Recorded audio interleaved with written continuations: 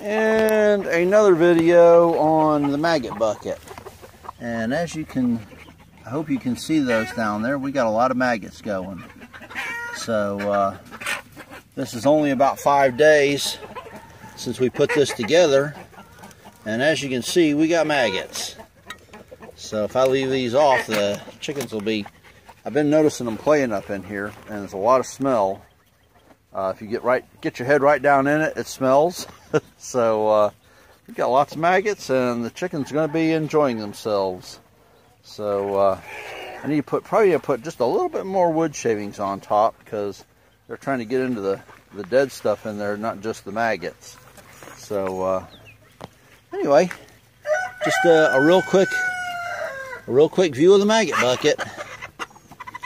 So, dispute between roosters. I got way more roosters than I need to have right now. I need to be removing some. Anyway, just like I said, a real quick view of the maggot bucket. And we love that because that means less food we got to feed the chickens.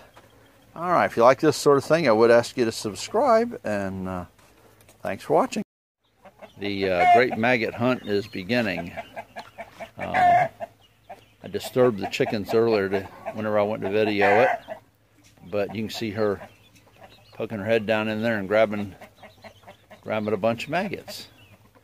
And chickens will spend the next couple of days over here. Well, actually, they'll spend a lot of time for the next several weeks. We will refresh that, and you can see they're pecking around, finding some on the ground coming out from the bottom.